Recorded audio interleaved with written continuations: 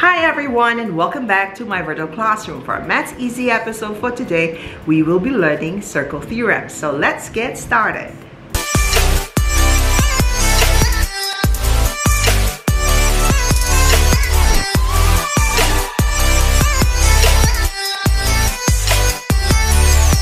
Our topic for today is about circle theorems. But before we go through the different theorems of circle, first, let us unlock the keywords or the key features of our circle. The first one that we have is what we call our circumference. Our circumference is the distance around the circle. This is its perimeter. The next one is your diameter. Diameter is the distance across the circle which passes through the center. From one point to another point of your circumference passing through the center, again, is called your diameter. Then we have what we call our radius. Our radius is the distance from the center of the circle to any point on the circumference. A segment that is touching 2 points of your circumference but not passing through the center is what we call a chord. This is a line joining 2 points on the circumference. Chord divides the circle into 2 segments. The smaller one, we call it the minor segment, and the bigger area here, we'll call it the major segment. Then we have your arc. Your arc, which is from one point of your circumference to another point, it's just a part of the circumference of your circle, is what we call our arc. Then we have our tangent line. Our tangent line is a line which touches our circumference at one point. From the word tangere, from Italian, which means to touch. Now let's go through the different circle theorem. The first theorem that you have is what we call a theorem where a tangent is perpendicular to a radius. Now when we say a tangent line is perpendicular to a radius, since our radius is touching one point of your circumference and your tangent is also touching one point of your circumference, hence the angle that both your radius and your tangent line forms is 90 degrees. The next one is the angle at the center is twice the angle at your circumference. Now how do we prove this? Let's say we have this point to your X. And let's have this color-coded. Both these angles here on one side of your triangle is yellow and the other side will be blue. Now since you have radius here, and radius here, hence the 2 sides of your triangle are both equal in measure. Let's start with a yellow angle. The yellow angle will be, since it's a triangle and triangle's total angle measure is 180, then we can say 180. Let's say this angle here from the yellow side is our X, so 180 minus your X divided by 2 or times 1/2 will be the measure of your angle here for your yellow, because this is an isosceles, meaning 2 sides are angle, two sides are equal, both the angles on its base will be the same measure as well. Now let's go to the blue side. The blue side angle will be exactly the same. It will be 180 minus, let's say this is our Y. Y divided by 2 will be the measure of your angle blue. Hence, the whole angle measure of your yellow plus your blue will be equal to 180 minus half of your X plus half of your Y. Therefore, the whole angle here on your 2X is actually twice this whole measure. That is the reason why the angle at the center is twice the angle of the circumference. Now let's move to the next theorem. The angle in a semicircle is 90 degrees. So since this is a straight line, hence this is 180 measurement. Going back to the first theorem, saying that the last theorem saying that the angle at the center is twice the angle of the circumference. So since half of this is 90, therefore, the angle at the circumference will be 90 degrees. Hence, the angle in a semicircle is 90 degrees. The next one is angles subtended by the same arc are equal. So let's say point A to point B is your arc. Both of this angle is facing or subtended on the same arc. Hence, we will say that angle X and angle Y will be equal in measure based on this theorem. Moving on, the theorem opposite angles in a cyclic quadrilateral has a sum of 180. Now let's go back to the theorem where the angle at the center is twice the angle on both sides. So let's say this is your X angle, and then we have your Y angle on one side, then we have this as yellow angle, and then we have the other side, which is an orange angle. Let's have this orange, and then we have the yellow. All right, so if you would notice here, the Y, which is the blue,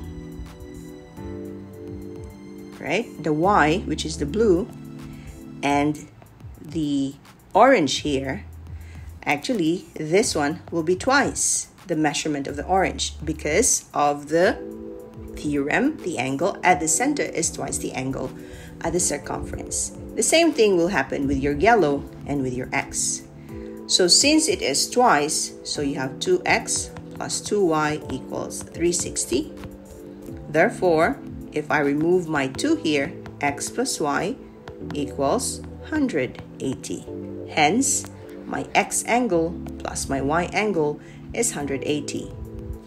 That's the theorem, opposite angles in a cyclic quadrilateral sum to up to 180. The next one is the alternate angles in a segment are equal. So this angle here and this angle here will be of the same measure. So x will be equal to y. The next is tangents from a point are equal. Why is this equal? That is the reason for the radius that is touching or meeting a tangent line will form 90 degrees. So that's your radius. Hence, your x here forms two right angle triangle. We go back to our Pythagoras theorem. Your c square equals to a square plus b square. And this c here is our hypotenuse. For this case, it is x.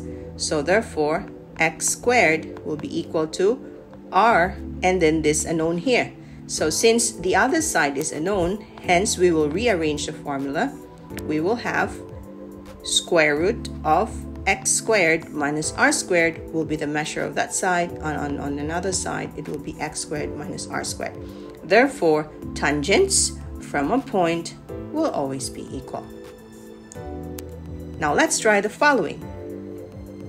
Can you try to answer and find out what is the value of angle F, G, and H?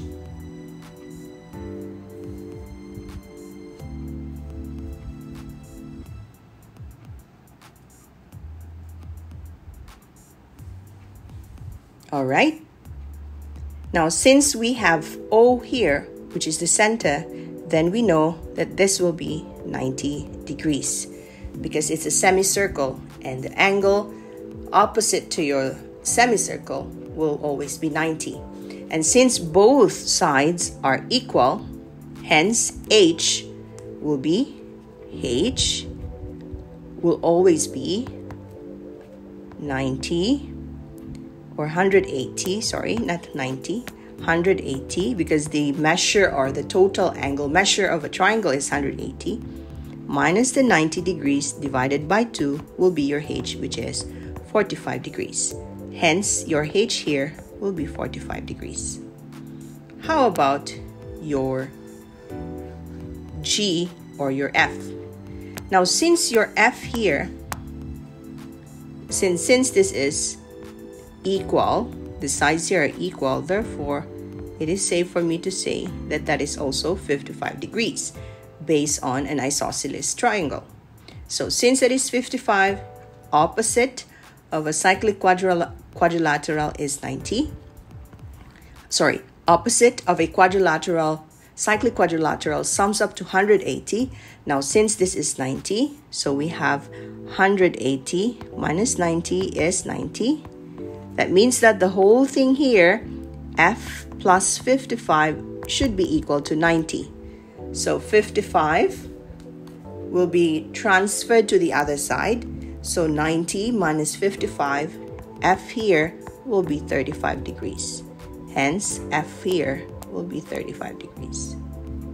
Now, since this is again an isosceles triangle, and since F is 35, then the other angle will also be 35. So 180 minus 35 minus 35 will be our G. So 180 minus 35 minus 35 will be 110 degrees. Hence, our G will be 110 degrees. Another example. Can you find the value of I, J, and K?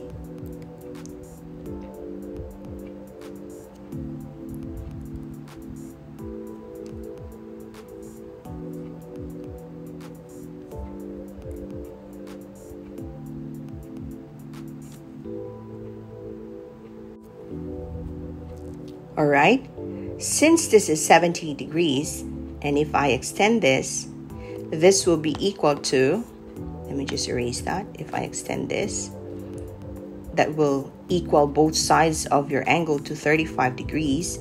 And we know that from the center radius with your tangent, this forms 90 degrees.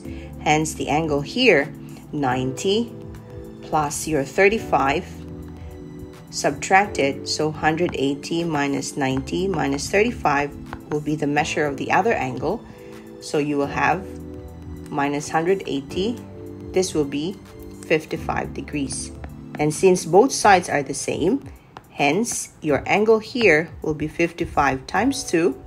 55 times 2 will be 110 degrees.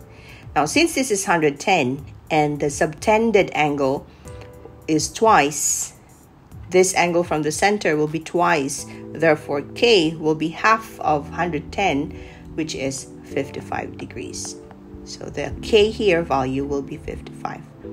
Now, if you have 110 here, and this is radius, which has exactly the same measure, then we can find the value of our J, or our I here, this angle here. So we just need to subtract to find that angle. It will be 180 minus 110 divided by 2. So 180 minus 110 divided by 2 will be 35 degrees. Hence, your J here, this is your J here will be 35 degrees. Now, since both of these angles are the same, and that is 70 degrees here or 35 degrees here, and this will form 90 here. So you'll have 90 plus 35. Let me erase this. This is 90 degrees. That is forming a right angle triangle there. So you have 90 plus your 35. 180 minus this will be equal to your I. So 90 plus 35 minus 180 will be 55 degrees. Or you could say, and also use the theorem that the alternate angles of your triangle from the center to your tangent will be equal as well. Thank you. I hope that you have learned something new today, and if you're new to my class, please don't forget to click that subscribe button and hit that notification bell for your attendance today. And as always, as Teacher Maria would say, please do live your life to the fullest, learn something new every day, and love one another as how our God loves us. See you next episode for our Maths Easy series. Bye!